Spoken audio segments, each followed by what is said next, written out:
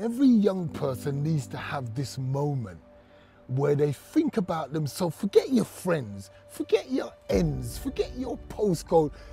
You got no connection with that, bro. The connection is why you're on this planet. And you got to ask yourself the question, what are you here for, to do? The strongest force in life to move towards a goal or to move towards success or to become successful is purpose. And there is no debate on that. It is every successful person that I've spoken to, it was purpose that pulled them towards success. It was a purpose that got them out of bed most of those mornings. It's not motivation that does it, it is purpose that does it. Purpose is extremely important. And today we're talking with Mark Prince, somebody who found his purpose through tragedy, somebody who found his purpose through heartbreak and pain, and somebody who really does have an extremely strong driving force behind him, talking about why purpose is so important and how to build purpose. Today's video is sponsored by Mulliganbrothers.com, the best motivational clothing brand in the world, where you can now get the Inspire Change hoodies linked down below. 100% of the profits go back into creating these videos. But today we're talking with Mark Prince. He's going to deliver a lesson on how to develop purpose and why you need purpose to start any endeavor in life. I'm your host, Jordan Mulligan. Let's jump into the video. Going through my crime, going through the drugs, going through that process, I ended up at 21, 6 years of madness. And I call it that for a reason, because I didn't know who I was. I didn't know my purpose, and I didn't know where I was going, and I didn't know that I had potential and great gifts. And I believe every single individual has been made with purpose. That's got purpose. The chair we're sitting on, everything's made with purpose. So how can the greatest thing God made not have purpose? Me and you. God's gift of life is me and you. And how can that not have purpose? So I know that we all have got special gifts. So at 21, after spending a night of just taking drugs, I must have been on the pipe with my mates, and I just felt that my life, where is it going? I began to ask myself questions like, what's going on with you, P? This is not what you dreamt about when you was a kid. This is not what you wanted.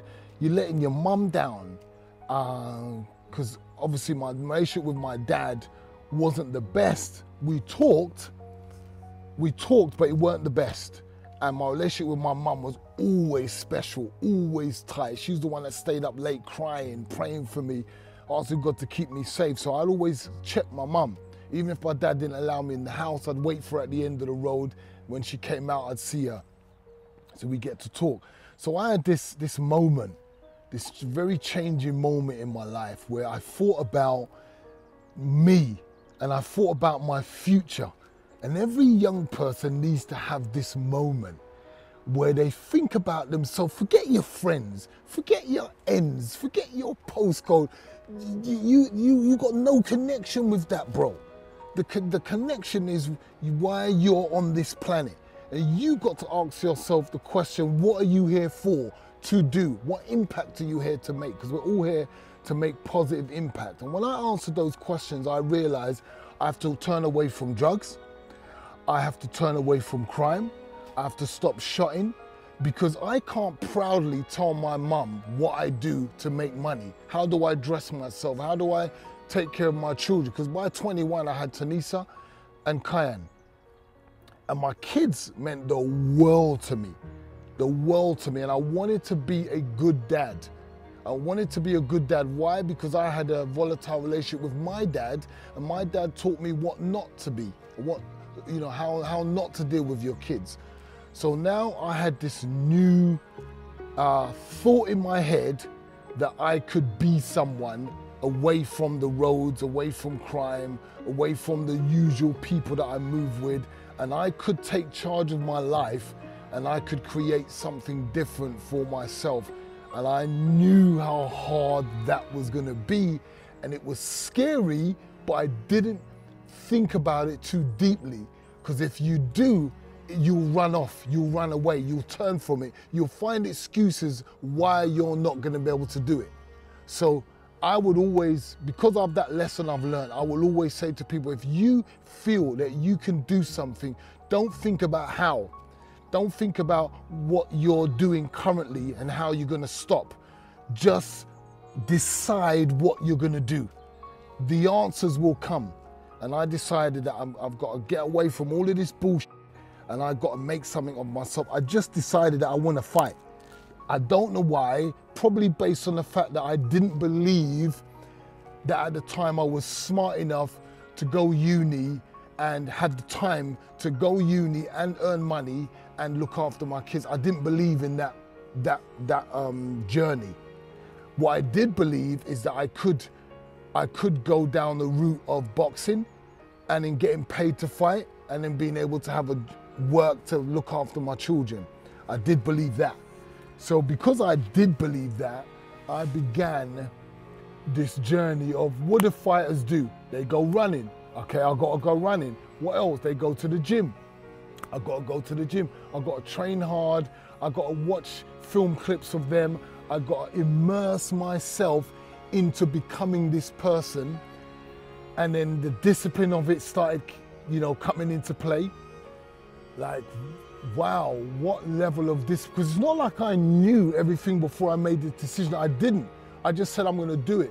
Obviously you got an idea of what it takes to be a boxer, but you really have no idea until you begin. So I didn't realize that I really loved smoking weed that much until it was time to stop.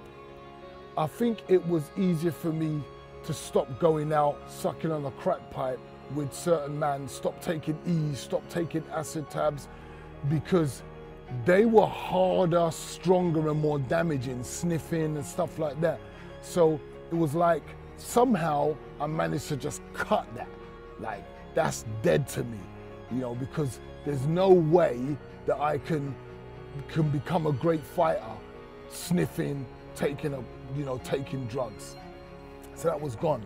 The weed, I had to wean myself off neatly and do it differently. So instead of smoking how many spliffs throughout the day, I would decide to have one and try and make it last. My friends would laugh at me, what are you putting the spliff out for? Because I'm starting running now.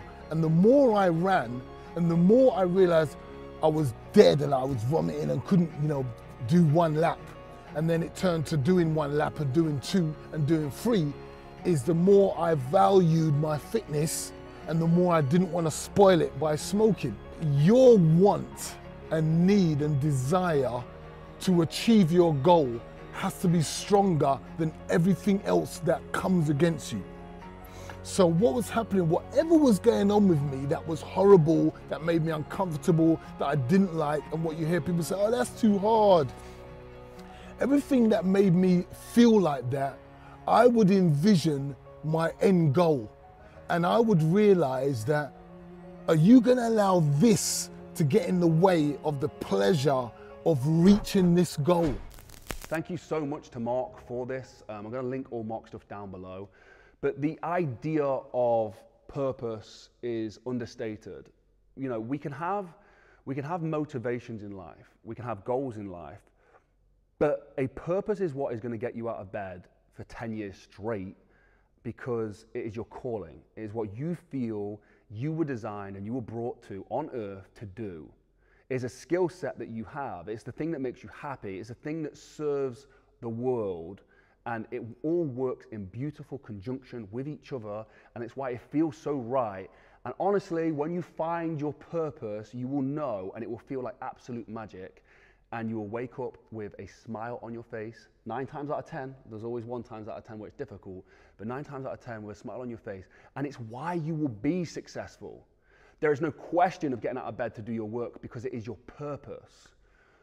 You don't need to question effort. You don't need to question when it's tough and difficult, because it is your purpose. It's hard to explain, but once you've felt it, you know exactly what I'm talking about. Today's video was sponsored by Mulliganbrothers.com, the best motivational clothing brand in the world, where you can now get the new hoodies linked down below, where 100% of the profits go back into creating these videos. I'm your host, Jordan Mulligan. Have a blessed and productive day, and I'll see you in the next one. Peace.